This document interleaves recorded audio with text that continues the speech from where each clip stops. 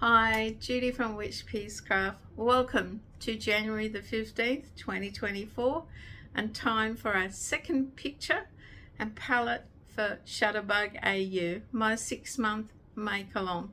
Look, if you haven't joined yet, there's still plenty of time. You can jump in and join. Check out the rules. There'll be a link to the rules video above somewhere. So guys, the first picture created great enthusiasm. A lot of people jumped in and got excited, and quite a few pictures went up early. It's currently, I think there's about 11 or 12 people who've posted pictures, and it's not too late to join, so make sure you jump in. My projects, look, there are a lot of different projects there. Amigurumis, blankets, shawls, wearables. It's great to see. I love seeing what people are making and how they choose from the color palette and how it comes together. It really makes worthwhile for me to do the make along when I get so much great feedback with the photos. So my project, well, the Shutterbug, I am making the Bumpy Cuddlebug by Hobie. I have started, and I decided I would hold 2 DK weight yarns together. Now I'm a little behind because work's quite busy, but this is the start of the head of the Bumpy Cuddlebug, and I am holding these 2 colors together to do the head. Now initially I was only going to do half the head in this color and then do it for the next picture, but now I've decided I think it'd be better if the head was all in this color and then the body was the rest of the pictures to come. So that's all I've done so far. I've got a bit more to do. The yarn I'm using was given to me by my friend Ulia. It is Yarn Maker glitter yarn, I think by Birch, this one. And I did color control it. I picked out the colors I wanted to use. It does have a glittery thread. It's 94% acrylic, 6% glitter polyester, and it is a 3-weight yarn. Where's it made? Made in China. And yeah, I thought I'd deconstruct one of these balls and use these colors that were in it, and that's where I got my 2 color choices. I also thought the glitter would give him like a slug bug head, glowing head. So yeah, that's what I'm doing. I had tried for ages to come up with an idea for a blanket or a lap gown, because I do have a lot of scraps, and I tried different ones and looked at them and and ahed, because I make a lot of lap gowns. But today I decided, no, Sunday morning I decided, I was watching Jan the Alaskan Crafter, and she is doing a double dip. I love a double dip. She is joining Shutterbug, using the colors and making squares to go in to, I think it's Crochet 80 HD. There'll be a link to the channel in below. I've never watched her before. I did watch her. I really enjoyed her channel, and she's doing a make along. It's hip to be square, and you make 24 squares for the year depending on the size. So Jan is combining 2 and doing a double dip. I have no issues with people doing a double dip where you choose something from mine and share it with another make along. It's always great to support us content creators and crafters. Look, last year, don't tell anyone, I triple dipped. I did one project for 3. So there you go. Make it easy on yourself.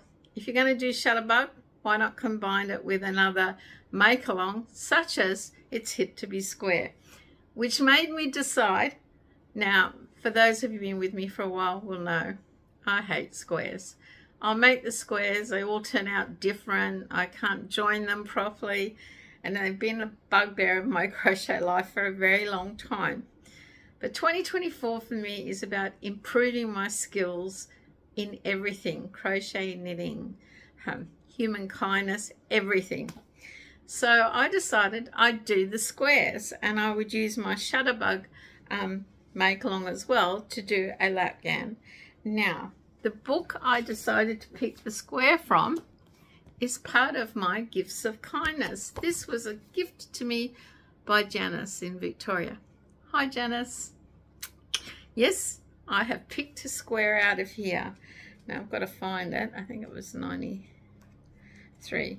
It is the crisscross square, but I am going to do them in solid colors. That's another thing about squares I don't really like, is all the ends. So what I have done is my first square to have a go and see whether I like it. Ta-da! My crisscross square. So I've solid colored it, and then I've put a second color around the outside, and I'm thinking maybe I should learn to join as I go, learn better than I do. These are 6 by 6. It's the Marvel Spotlight yarn, our local yarn, 100% acrylic, and I'm using a 3.75 crochet hook, and it does turn out really well. I haven't disconnected the yarn yet because I'm thinking, should I have a joining color? And my joining color, when I go to my stash, I have a lot of brown, and I thought, oh, chocolate brown is joining color. What do you think? Let me know in the comments below, and recommend a great tutorial on join squares as you go. If you've done one and you think it's awesome, please share the link with me. But I'm going to be making squares, and at the end of it, I'll put it together in a lapgan. Now, it won't be just shutterbug squares because there won't be enough, but I'm also doing other projects, and if there are scraps left over, I'm going to do squares. I've worked out I need about 36 squares, 6 by 6, to make the size lapgan, and then add a border. Yes, and I really enjoy this book. I really explored through it on Sunday. It teaches you how to make a blanket by mixing and matching different squares. So if you see down here, it recommends the crisscross square and then these 2 other squares to make a blanket. Also in this book, which I thought was absolutely awesome, there are 200 blocks, different squares. It is in English terminology, which I was confused at first. I'm trying to find block directory. That's the direct. It tells you how to make a blanket using different color blocks. Look at those. There were some awesome blankets you could make, and it tells you how to do it. So there you have it. 200 crochet blocks for blankets, throws and afghans. Jan Eaton. Thank you, Janice. It's a great gift, and I am enjoying it. So I'm finally making squares. Yes, don't faint. Make sure you're sitting down when I tell you.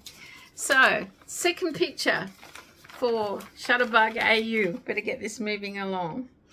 It is a photo from our wind-up trip last year. Things surprised me with a stop off in Amsterdam.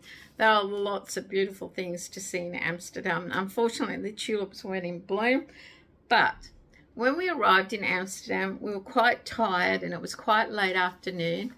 I wasn't impressed flying KLM. And as my son said in London, I don't know why you didn't train it over. It would have been better. But anyway, when we finally settled in our room, which was lovely and the people there were lovely, we usually go for a walk, and we hadn't eaten, so we decided we'd go for a late lunch, early dinner, but we'd walk first. With no maps, just wandering. And we came across this place where the gates were open and we wandered in. And there in the forecourt area was a pond with pink flamingos. I was blown away. I love flamingos. It turns out it's the zoo. So a bit of history on the zoo. It is, now I've got to get it right. It's known as the Artist Zoo. I think that's how you pronounce it. Artist Zoo. Natura Artis Magistra, Latin for nature is the teaching of art. It's an old zoo, but it is beautiful. It's got botanical gardens. It's in the center of Amsterdam, and it's the oldest zoo in the Netherlands, the 5th oldest zoo in the world. And in addition to the zoo, there's an aquarium, planetarium, a waterroom, microperia, and group museum. It's just an amazing place. We actually didn't go inside the zoo. We had far too much in our schedule, but if we ever go back to Amsterdam, I'd really like to go and wander through it and see the animals. The zoo was founded in 1838 by the three W's. There are three gentlemen with their surnames started with W's, and I'm not even going to try and pronounce them. It initially only opened to members. Starting in 1851, it was open to the public during the month of September.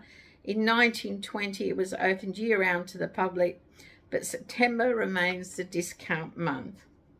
So the photo I'm going to share with you was for our Shutterbug AU. Was inspired by coming across these pink flamingos late afternoon. Just bear with me, I have to use my laptop today. For some reason, my iPad won't fire up. So here you go. Photo number 2. I'm just hoping that's... Can you see the pinks? That's actually a dark green. Look, there'll be a copy of this photo at the end of the video. So make sure you check it out and enjoy it. But I love pink flamingos. I really do. I think they're really majestic and beautiful. So, the palette on the photo introduces pale pink, beiges, dark and pale green. I thought I'd want the palette to flow for people making larger projects. And I'm going to be picking and choosing and trying getting them to flow. But don't think they're all going to be dull and green and dark. There are some amazing bright coloured photos coming. And photos, not just in Europe, there's Japan, there's Perth, Western Australia, there's St. Petersburg's, Russia, there's Victoria in Australia, there's just everywhere. I have so many photos. The difficulty is actually picking one. So I hope you enjoyed putting the colours together from the palette, introducing some pale pink and beiges to go along with our greens. Don't forget, remember to post your pictures using the hashtag ShutterBugAU on Instagram or on the Facebook group page. And remember, if you don't know social media, you can always email me your photos. I got photos on Sunday morning from Chantel P in Montreal. She's joining our Make Along. It's awesome to have someone from Canada. We usually get quite a few from the USA and quite a few from Australia, odd one or two from the UK, and very rarely do I get many from Canada. So welcome, Chantel. I hope you enjoy the Make Along.